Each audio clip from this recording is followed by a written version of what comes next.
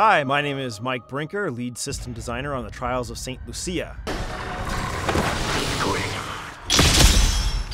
I'm here today to give you some pointers on how to create some cool and unique trials using the Trials of St. Lucia editor.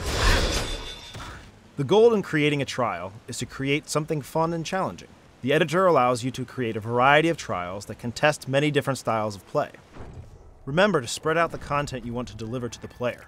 It may be tempting to just cram a lot of content into a single arena, maybe even a single wave, but this may not necessarily lead to a fun trial. You've got a max of 25 waves per arena and 6 arenas, so you have a lot of leeway. Medal score can be an indicator of a variety of different things, including difficulty and length.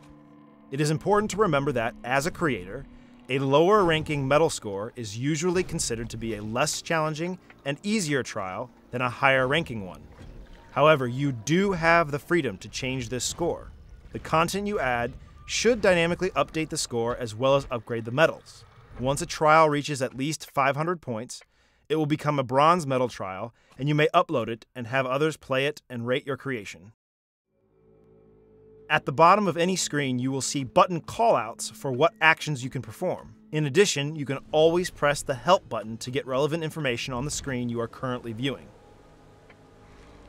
There are 10 different modes and over a dozen different types of traps and aid you can use when creating your waves.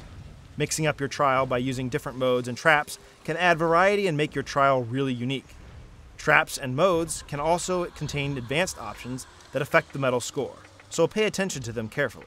When you create a trial with lots of waves, be creative and mix up your mode selection for pacing. Try to occasionally give the player a rest wave so they can maybe regain some health or mana. You can do this by giving enemies health and mana drops, or putting fountains in some of your waves and arenas. Remember to watch the budget meter below the score. This will show you how much more stuff you can add to a wave. When you create a new wave, the budget will reset. You can always add and remove content to affect the budget. Combat difficulty will set an overall difficulty of your trial. This includes how your enemies behave and the damage they will do to you. This is a big and broad setting.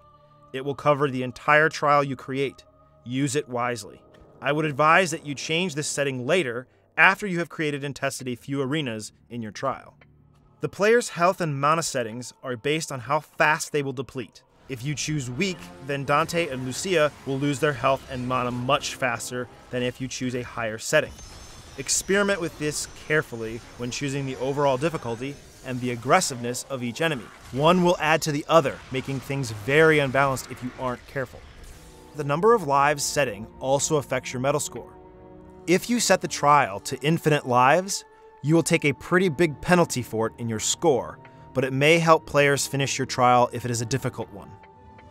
Whenever you are changing the advanced options for NPCs or modes, remember to confirm your selection after choosing it in order to save it. Once you have created what you think is a great trial, test it. Play the entire trial from front to back more than just a few times. A couple of things to remember. Difficulty should start easy and get increasingly more difficult, but not impossible, to the end. This is important for keeping your players interested and receiving a higher star rating. Balance is important.